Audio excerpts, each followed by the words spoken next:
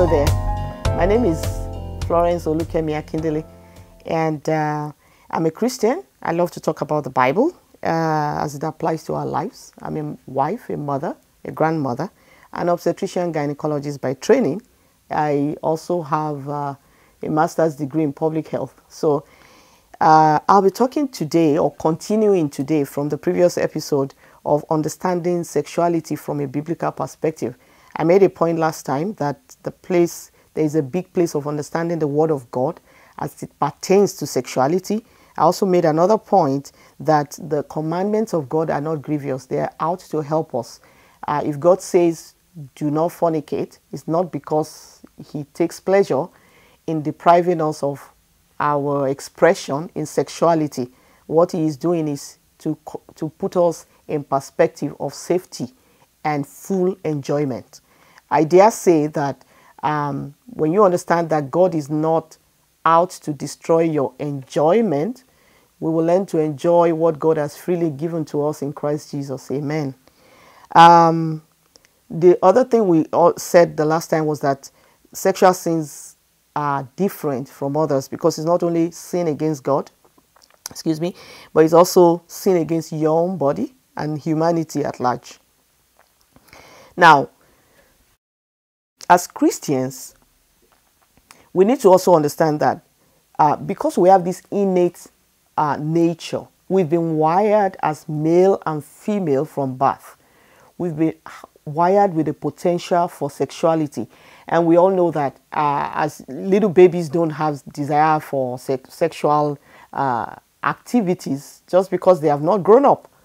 By the time you reach puberty, everyone will go through the process of sexual maturity and how to deal with what I call normal reflexes, normal passions that every human being goes through, whether they are spiritual or they are not spiritual.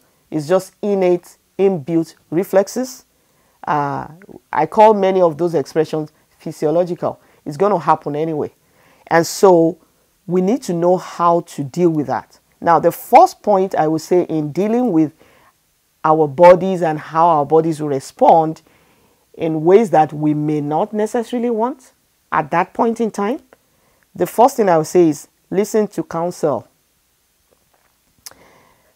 Be accountable. Listen to counsel. You know, the Bible is full of, particularly in the book of Proverbs, my son, this is what I want you to do. My son, listen to your father, listen to your mother. There is always a father figure in our lives. It's unfortunate that in the society of today, there are many homes that are fatherless. It has to be, many people are raised by single moms. There are different circumstances. Some people are raised by only their fathers and not their mothers. So I know it's difficult. But you know what? If we don't have biological family members who can do certain things in our lives, the Bible talks about God being the one that sets solitaries in families.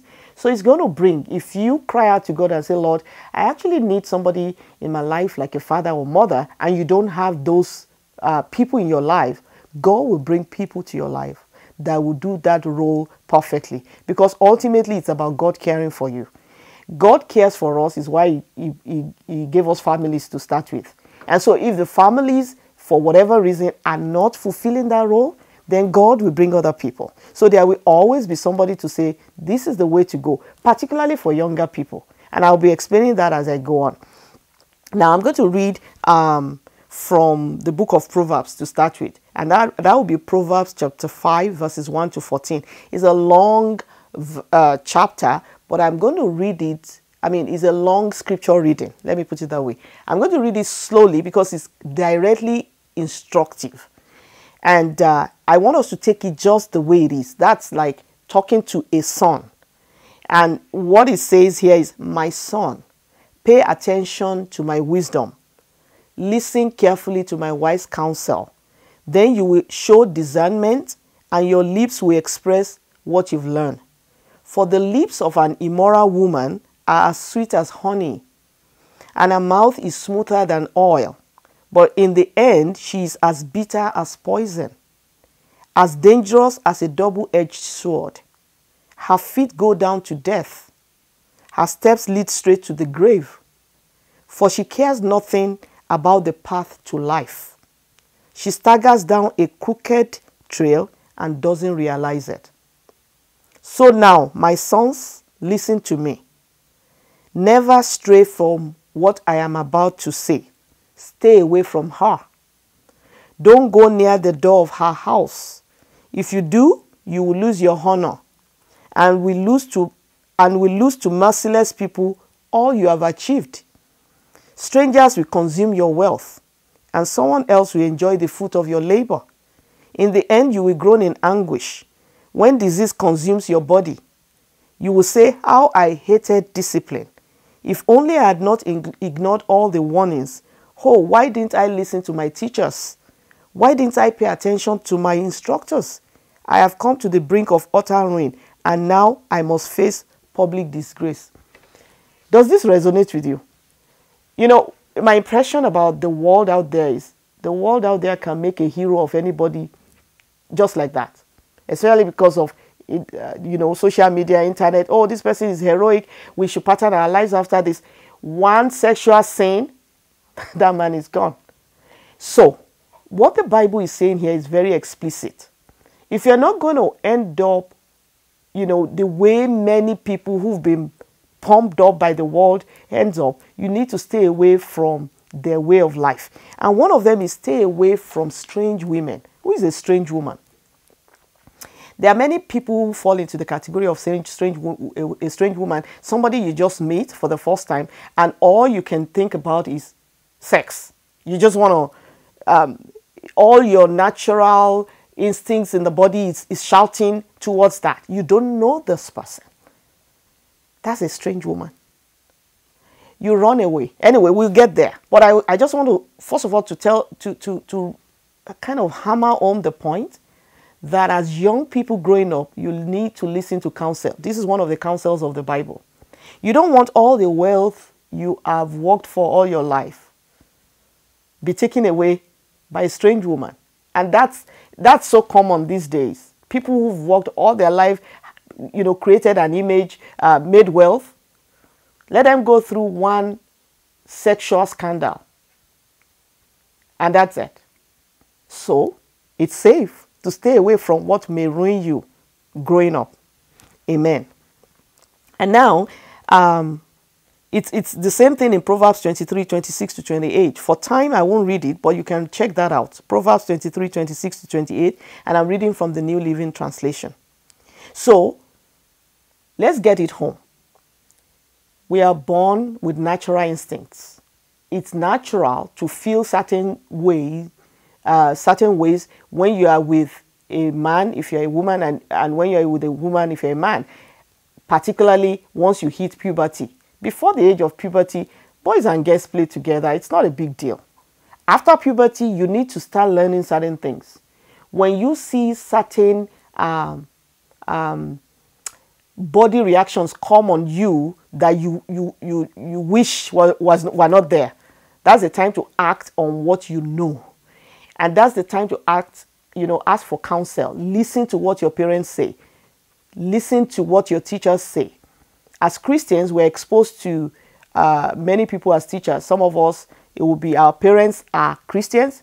Some of us, it will be our Sunday school teachers. Sometimes we have Christian teachers. It's good to verify stuff with people who have the same core values as yourself. Out there is a lot of information that is foundless. I would say, as a scientist, it's baseless. For instance, I'd said something about normal. Normal just means a lot of people do it. A larger percentage of people do it. That's norm. Natural means what goes with the way, call it nature. I would say God, the way God has created us. So sexual organs are for sexuality. The mouth is primarily made for eating, mastication. That's why we have teeth and tongue and taste. So, if you want to talk of natural use of the mouth, it is for eating and drinking and talking. That is what nature has designed the mouth for. The mouth in kissing gives you a level of the sexual dimension to it, but you are on the same level. So it is mouth to mouth. Any other thing going into the mouth as part of sexuality is not natural, because that's not what the mouth was designed for. And it's not normal, because that's not what the largest percentage of people do. Because by instinct, we are sexual beings, and in all cultures, sexual intercourse is taking place because people are having children, they are having babies. So there has to be one way or the other, babies come. Amen. So I'll leave that. So listen to counsel, read good books. Don't just get junk information from anywhere that works on, in a negative way, your innate capacity for sexuality. Avoid them. Now, the other thing I want to talk about in keeping to what the Bible says about sexuality is use common sense. And, avoid traps. Be wise in your association. Be wise in knowing when there seems to be a trap. You know what the Bible says, and I'm going to read that first. In Proverbs 3:21-22. No, that's not the one I want. Proverbs 1:17 in the New Living Translation. Very interesting scripture. It says, if a bird sees a trap being set, it knows to stay away. And sometimes I wonder if we as Christians, when we see traps, I don't know if it's that we have confidence in the flesh, but I'm going to go there. So if a bird sees a trap being set, it knows the bird is wise enough to stay away. So we should learn from the wisdom of birds. Again, that same scripture in the Good News Translation says, it does no good to spread a net when the bird you want to catch is watching. Why? Because the bird won't go there. So putting that in perspective, I'm going to read Philippians 3:3. Philippians chapter 3 verse 3 in the New King James Version says, for we are the circumcision who worship God in the Spirit, who rejoice in Christ Jesus, and have no confidence in the flesh. I'm going to sit on this issue of no confidence in the flesh. Believe it or not, no matter how spiritual you are, you fasted, you are the strongest spiritual person on earth. As long as you have your genitals intact and your hormonal balance intact, as a man, if you have testosterone, you're going to react in certain ways to certain people that you have to control yourself. You have to rely on the grace of God to help you in that situation. Same for women. It's just that men are more commonly, the way the men are physiologically wired, they are more commonly quickly aroused sexually than women on a normal day, on a general note. But we have no confidence in the flesh is what I want to hammer on today. You cannot say that you are very spiritual, you can control your body, and you go and sleep in the same room with a girl or a woman that you are not married with. It makes no sense. It's just like a bird might be said to be wiser than you in that circumstance. It's a trap. It's the devil's way of tricking us into things that you never even would imagine what you can do. So there are certain things that I call traps, youthful lusts, situations, settings that set you up to do what eventually you would find, oh my God, I have taken poison. I have done what I should not do with my body. A while ago, while my girls were growing up, there were certain things they wanted to do, and I said no. And they said, why? I said, because this is a family rule. We sleep at home unless we have very important things to do outside, and it's safe. They said, what's safe? I said, you know what? There are many people that are out there who never knew they were going to be raped where they were. It was just going to be a party. But it was a trap. And there are, if we'll be truthful to ourselves as adults, well, children may not know. And that's why children need to listen to counsel. Children who want to venture out, oh, my friends are having fun. And that's great. I love fun too. but I love godly fun, because godly fun is what is fun at the end of the day.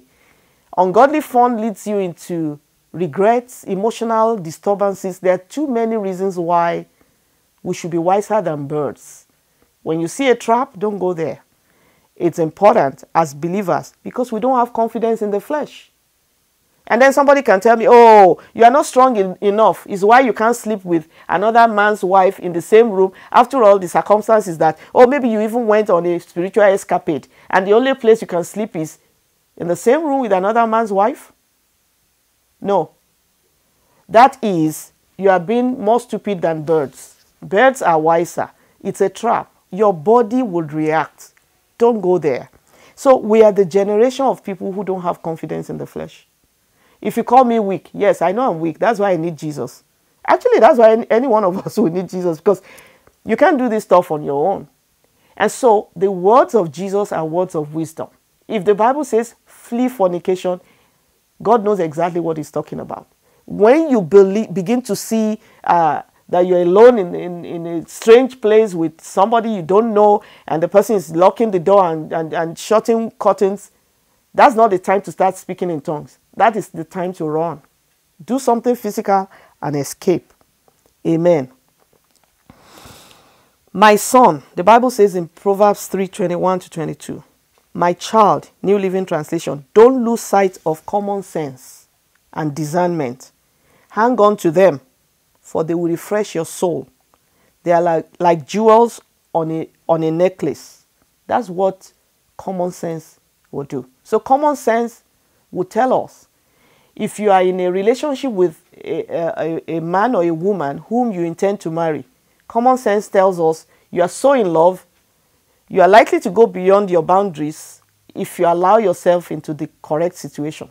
And the correct situation will be some secluded place where nobody will even know you're there, sometime in the dark, nobody is seeing you. Those are the places. It's a trap of the devil. So to avoid things like this, stay in the open. Everybody knows you are in love with one another. Do it in the open. There's only so much you can do in the open. But if you go behind doors thinking you're very strong, then I inform you today, as far as the Bible is concerned, birds are wiser than you because it's a trap. And you need to see these traps and don't go into them. I think I will leave it at that for now. Or maybe I just read one more scripture and I will round that up. And that is 1 Corinthians 5:9-11. In the New Living Translation, it says, when I wrote to you before, I told you not to associate with people who indulge in sexual sin. But I wasn't talking about unbelievers who indulge in sexual sin, or are greedy, or cheat people, or worship idols. You would have to leave this world to avoid people like that.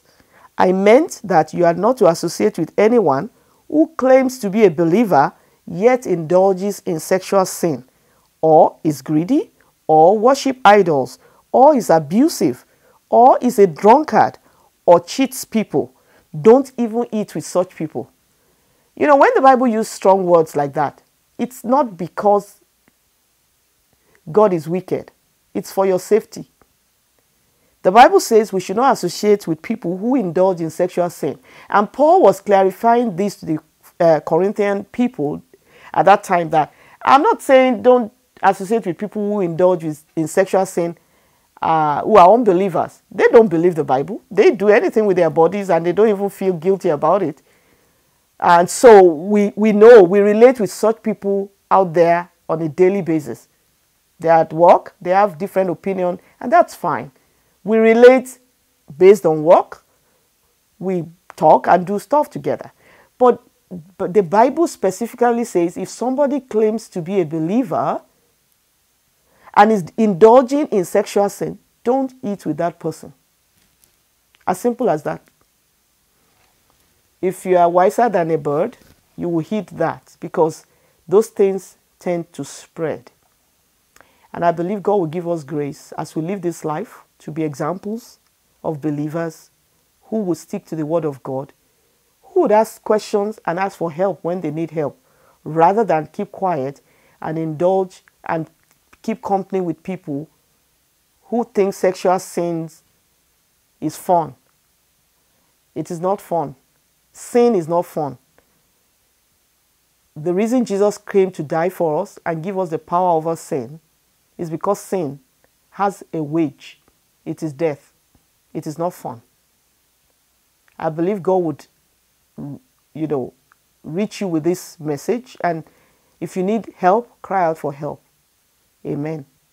Father, I thank you for your word. It's able to just make us good, make us enjoy life like you really want us to. And so we rely on your spirit, we rely on your word to do what no man can do in the hearts of people. As we all relate to this topic, the Lord, you will reveal things to us beyond what words can do. And you will help us in whatever situation we are. In Jesus' name, amen. Thank you. Thanks for joining us today. Remember that you are really valued by our Heavenly Father. Choose to follow Christ because He's the only one who can set you free. To know more about Jesus, we encourage you to read the Gospels of Matthew, Mark, Luke, and John. Remember that we share our messages in English, French, and Swahili. Connect with us on our Facebook page, follow us on Twitter, and stream our videos on YouTube. You can find the links to these pages at the bottom of our website.